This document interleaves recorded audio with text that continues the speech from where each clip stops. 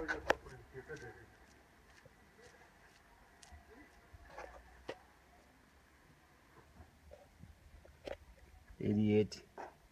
87, 80. Pulse is 82. Saturation is 80, between 86 and 88. So it's good for the second day. Not good? It's going to get better. It should be 90s, right? No, it'll take some time to do. 89, 90. So it's okay. It's good. So I'm better than Erik? Yes. Cool. Yeah. That's all we need to know. What do we need to know? That I'm better than Erik.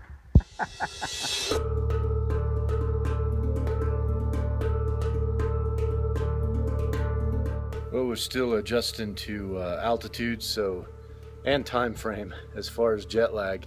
We get up early in sporadic sleeping, so I decided this morning I'd do some time lapses. Been out here a few hours, but what's really cool is as the clouds are moving and changing around, it was really pretty hot with a slight chill into the evening. Got pretty cold last night, and up here, if you can check this out behind me, right up in here, it snowed last night. So it snowed up on the pass. That's where we're gonna be going, I believe, in a couple days, and film the ultra marathon. So summertime, but you just don't know what the weather's gonna be like up here in Kashmir. Darjeeling tea, this is the first flush, so these are the first tea that's plucked and dried. That's this tea. It's called the first flush. And it's from? So it's from Darjeeling. And they supply it? They supply it, you have different tea gardens. So Castleton goes to the Queen of England, I believe. And it goes, it's exported all across the world.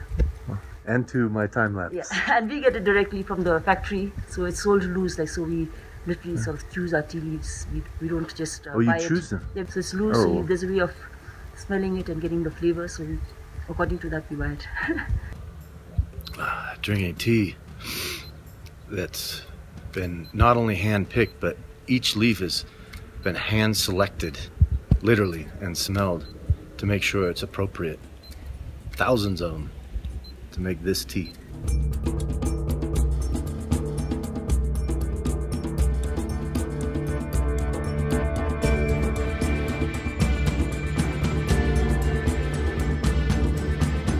Hey, man. Yeah. You give us any fashion tips? Well, the trick with this environment is being able to move from hot to cold very quickly. So I've adopted the lift and drop. Mostly drop when people come by, because I'm not quite sure about the conservative culture around here. But yes. Isn't the lift and drop mostly exercised by the 12-year-old population? Yes, and adventure filmmakers in the Himalayas. Those are the two main applications of the lift and drop.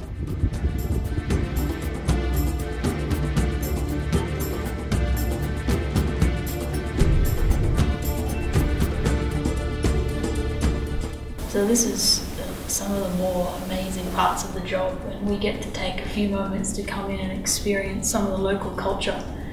Right now we've walked up a hill to the top of this 14th century temple, which was built by the first king of this region here in Ladakh. And it's incredible to think that this has been standing here since the 14th century, which is longer than I've ever stood anywhere.